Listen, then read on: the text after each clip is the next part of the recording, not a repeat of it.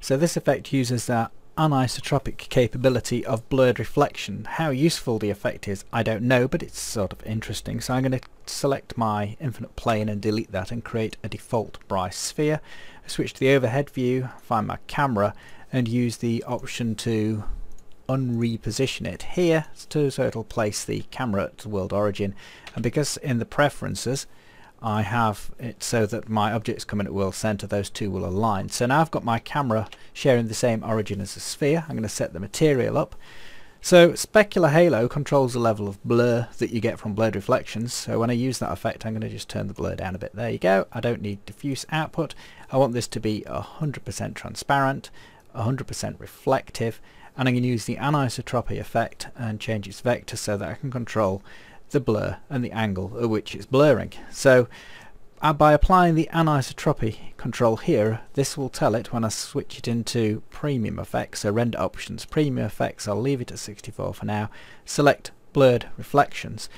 When the light comes into this sphere and gets bounced around on the inside, the number of times determined by the maximum ray depth, the reflections will get stretched and blurred by that effect. Now what I want to work with on this effect, I'm going to use the Skylab here, is stars. So I'm going to turn my stars on, switch to custom field, and there we go. Give them as much intensity as I can, make as many of them as I can. I don't want the sun and moon as a visible object, I don't need shadows. I'm going to disable the light source. Cloud cover wise, I don't need any clouds. I need to make it nighttime, so I'll switch the rollerball around there. And in the atmosphere haze settings, I'm going to choose, and I've written some of these down somewhere, so I'll just pull that up in the other monitor. Okay, I want a grey haze colour, so that's 65, 65, 65. This is just so that it creates a particular level of glow around the stars. So I'm going to set this up so I glow around the stars, turn the thickness down to 0, but I can have a density of 21, colour perspective on, and I'm going to set this one at 40. Oops, 40. Make it greener, so that's 68, and I have a blue value of 51. Okay, so if I use render in scene here, you can see I've got these glowing stars in the sky now.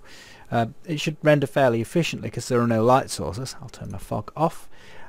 But the thing is that what will happen is the blurring will be quite processor intensive. So I'll give this a quick render now, and you can see I've got this effect occurring, and there's these streaks which are as a result of the anisotropic stretching. So I'll just zoom my field of view back so you can get a bit more of this effect in the sky, and you can see it looks quite interesting, but it will come out a bit grainy because the amount of blur we've got. So to overcome the grain as much as possible, what I'm going to do is in the render options set us up to maximum rays per pixel, which is 256, and then hit render and see what that gives us.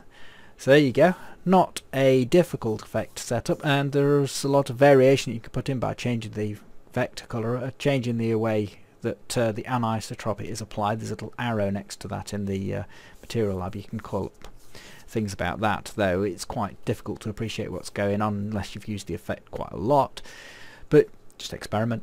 And also you don't have to apply this material that we've created here to a sphere. You can try it on cubes and other primitive shapes, and because a lot of the effect is coming from the repeated internal reflection on the inside of the sphere, then you'll get quite radically different patterns caused when you render it. You could also try rendering this as a 360-degree panorama, or if you have the spherical mapper, then as a spherical map, which you could then bring back into your scene and use as a backdrop in your scene, or as put on a surface to create a special effect. So you could just use this on a flat 2D surface, for example, create an appropriate alpha for it from the dark colours, and then you could have it as some kind of science fiction special effect, which I thought, you know, might be an interesting application. So essentially that's it. I'll let this render out and use the image at the beginning of the video. So I hope you found that interesting and that you might explore something along these lines in your own renders. Cheers now.